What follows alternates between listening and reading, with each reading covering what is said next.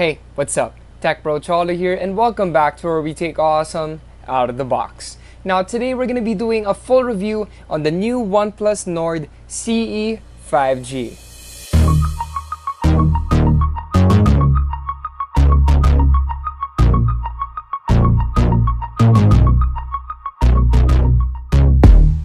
One of the most hyped up mid-rangers from last year was definitely the OnePlus Nord, and now we have another in the form of the OnePlus Nord CE 5G.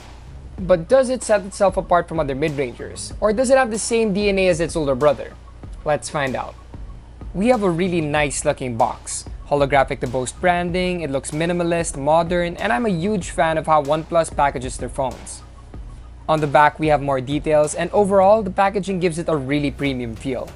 Inside, we get the phone right away, pero mamaya na yan. Because under that, we have the paper packaging containing the paperwork which you should never throw away, SIM ejector tool, stickers, jelly case, then below that, you have the charging brick and the red USB-C cable. Hooray for USB-C, and red is my favorite color.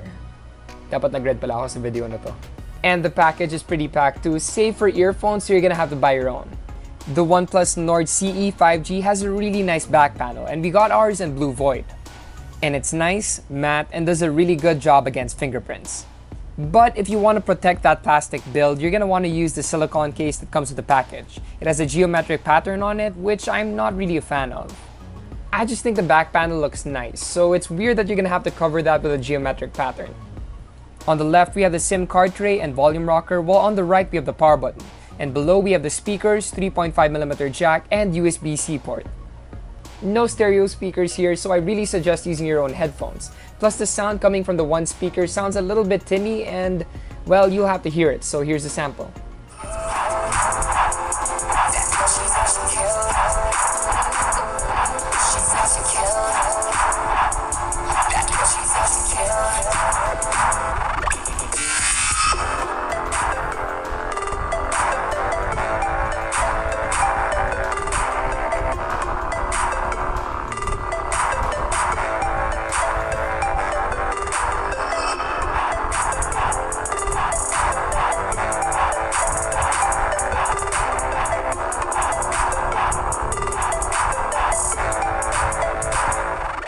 Moving on, for the front, we have a 6.43-inch Fluid AMOLED 90Hz display.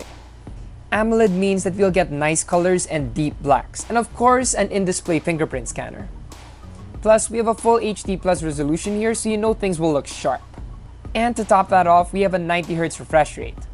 This is a great compromise to check out both good battery life and interface smoothness. And you'll see that in our battery results later too. Overall, it was a treat watching media on this, but again, best use headphones. Now for cameras, we have a 64-megapixel main camera, 8-megapixel ultra-wide, and 2-megapixel depth sensor. I did go around Unbox Greenhills and hung out with the TechMob, so you're gonna see some familiar faces. Overall, I was happy with the photos, but that could be because of the great lighting at the store. Though there are some instances where things can get overexposed.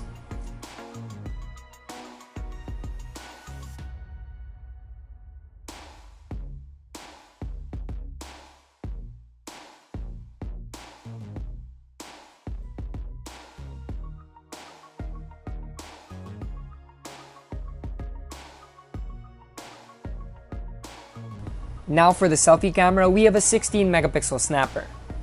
Again, I was okay with the photos, and they're definitely Instagram worthy. But some are overexposed and some quick snaps were out of focus because of the lack of OIS.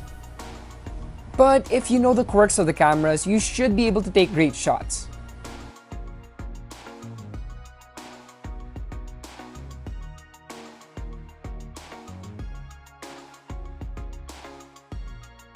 But maybe stick to well-lit scenes because it's a bit muddy under low light or at night.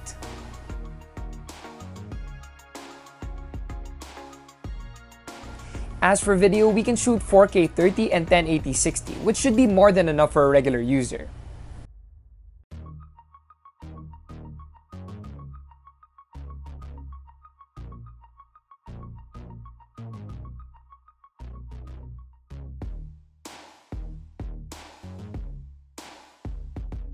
My comment though is that the auto exposure, for selfie videos at least, doesn't track well on video, and I had to constantly tap on my face to get it properly lit.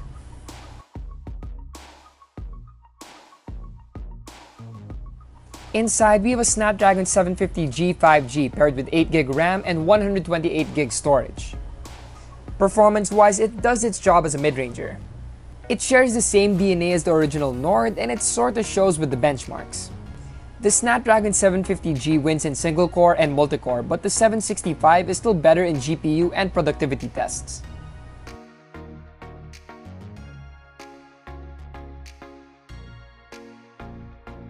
Overall though, the difference is not as big as the model number says.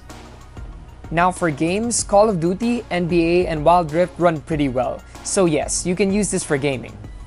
You can also play Genshin here, but you're gonna run into some quick hiccups.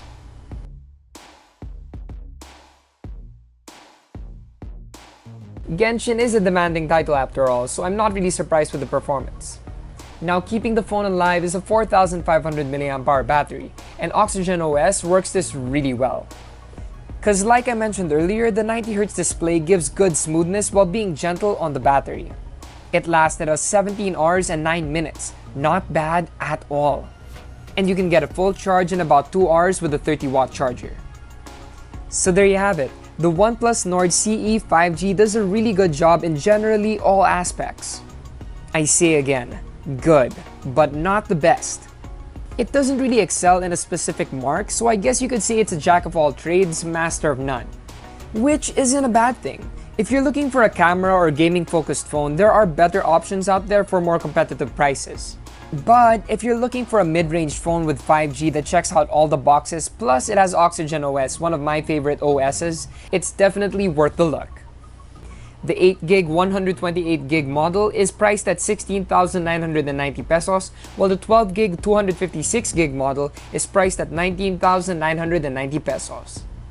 You guys can check out more reviews on Unbox.ph. Also, don't forget to like, comment, share, and subscribe. Yup, subscribe because you need 250,000 subs. We're giving away a smartphone, so don't forget to hashtag sub2unbox. Hit the notification icon if you want to get updates when we drop videos. Once again, it's your tech bro Cholo, and I'll see you guys in the next one.